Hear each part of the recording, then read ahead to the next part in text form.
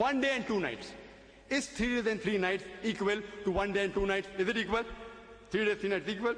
No. So even the time factor which they boast about is not fulfilled. The real thing is, Jesus Christ, peace be upon him, was alive. For a person to be crucified, he should die on the cross. Just to make easy for the pastor in the rebuttal time he has, I'll list the major points proving that he was not crucified, he was not resurrected, because he was alive. If he is alive, no crucifixion, no resurrection. He was put on the cross and brought down very fast in 3 hours. In 3 hours, it's difficult for a person to die. Therefore, Jesus was alive.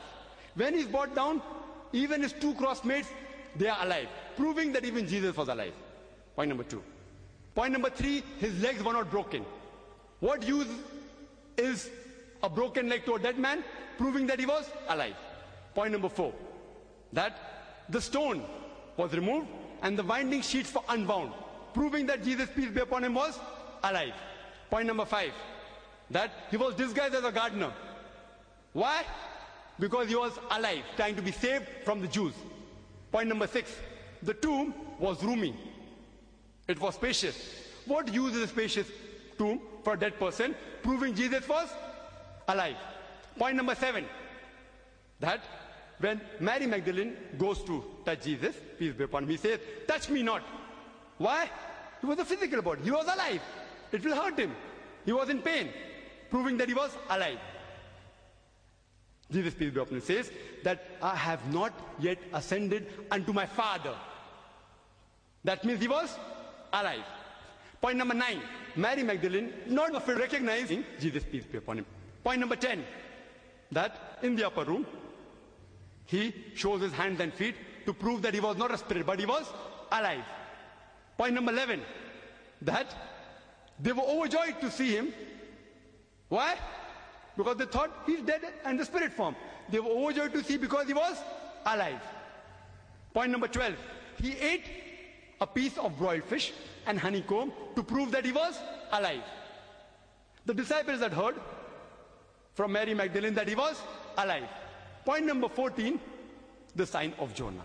As Jonah was 3 days and 3 nights in the belly of the whale, so shall the Son of Man be 3 days and 3 nights in the heart of the earth, alive, alive, alive. If he's alive, no crucifixion, no resurrection. So in short, Jesus Christ, peace be upon him, was put on the cross, according to the Bible, but he did not die. Now, the topic is that was Christ really crucified? If he's put on the cross and if he dies, he is crucified. If he's put on the cross and does not die, what is one word that we'll use? See, English language is deficient. If you look up in the dictionary for a word for a person who's put on the cross but does not die, you will not find any word. So we have to coin new word. The best word that we can coin is that Jesus Christ, peace be upon him, was not crucified, but he was crucifixed.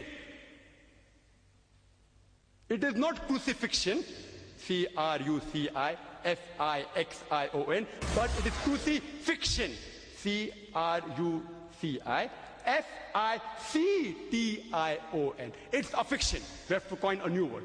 So Jesus Christ, peace be upon him, was not crucifixed, he was crucifixed. So I hope this ends the friction, and the pastor will agree, and the confusion will be removed from his mind, that Jesus Christ, peace be upon him, was not crucified. There is no crucifixion, F-I-X-7, but crucifixion, F-I-C-T-I-O-N. I'd like to end my talk by giving the quotation of the glorious Qur'an from Surah Al-Imran, chapter number 3, verse number 54, which says, وَمَكَرُوا وَمَكَرَ اللَّهُ وَاللَّهُ خَيْرُ الْمَاكِرِينَ. They planned and plotted. Allah too planned. Allah is the best of planners. وَآخِرُ دَعْوَانَا الْحَمْدُ لِلَّهِ رَبِّ الْعَالَمِينَ.